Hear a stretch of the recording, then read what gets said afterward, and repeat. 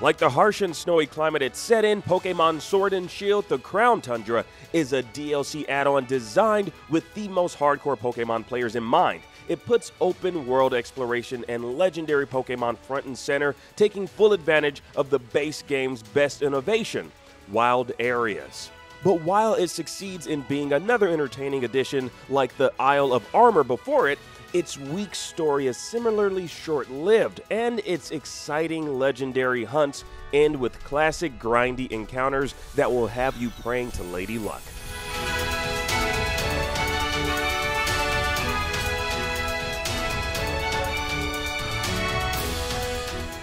The second half of the Pokémon Sword and Shield expansion pass takes you to an icy mountain region filled to the brim with powerful pocket monsters and frostbitten senior citizens.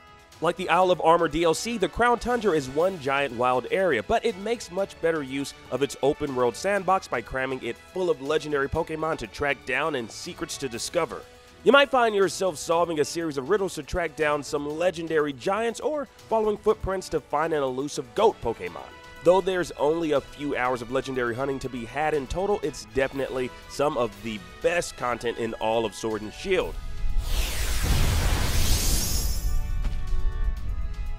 The main story of the Crown Tundra focuses on Calyrex, a psychic/grass-type Pokémon with the awesome and disturbing power to possess humans and use them as meat puppets, and also the power of growing crops.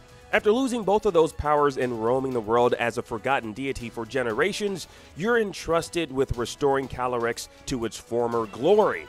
Though the story lacks any real drama or surprises, it does manage to make Calyrex an interesting character even if the little guy is kinda creepy sometimes. Your other partner throughout the journey is Peony, a wacky adventure-crazed former gym leader. Peony is an entertaining tour guide and bursting with personality, but the storyline and relationship between him and his daughter Peonia feels underused. Instead of tying into the larger story or themes around Calyrex, the father-daughter pair basically just makes some jokes about how dads are annoying, which causes them to feel somewhat out of place in this legendary quest. Rather than railroading you straight to a linear main quest, the Crown Tundra offers a more open format with dozens of legendaries to chase down in whatever order you choose. Apart from the primary quest line, there are a few fun guided legendary expeditions that will account for most of your time in this DLC, like hunting a trio of legendary birds in various parts of the Galar region.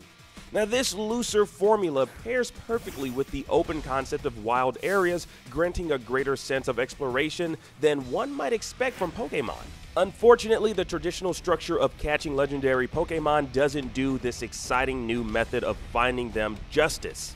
Since the Crown Tundra mostly focuses on legendaries, you'll spend a lot of your time throwing Pokéballs at opponents with extremely low capture rates.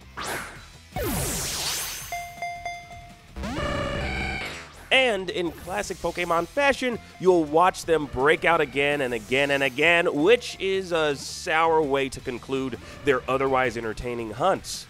Now, this won't be a new feeling for any experienced Pokémon player or Pokémon trainer, but it gets frustrating faster here when legendaries are such a large part of this DLC. Thankfully, the Crown Tundra also brings more than 70 returning regular Pokémon, including welcome additions like Aerodactyl, Jinx, and Dragonite.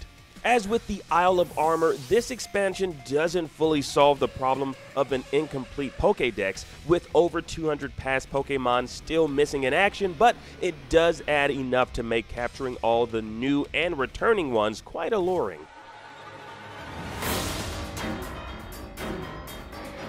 One of the main draws of the Crown Tundra is Dynamax Adventures, an awesome new game mode that seems to draw inspiration from roguelikes. Now, this mode acts like a boss rush of max raid battles.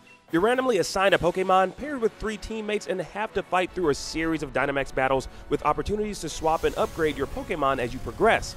Now, at the end of each adventure awaits a legendary Pokémon which can be captured if you manage to defeat it. The great thing about Dynamax Adventures is that it actually presents a real challenge since you aren't able to rely on your own powerful Pokémon to carry you through to victory. And since your team is only allowed 4 feints for the entire run, you'll have to play smart to have a shot at the legendary that lies in wait at the end. With so many legendaries available through this mode, there's plenty of reasons to return and fill out your roster.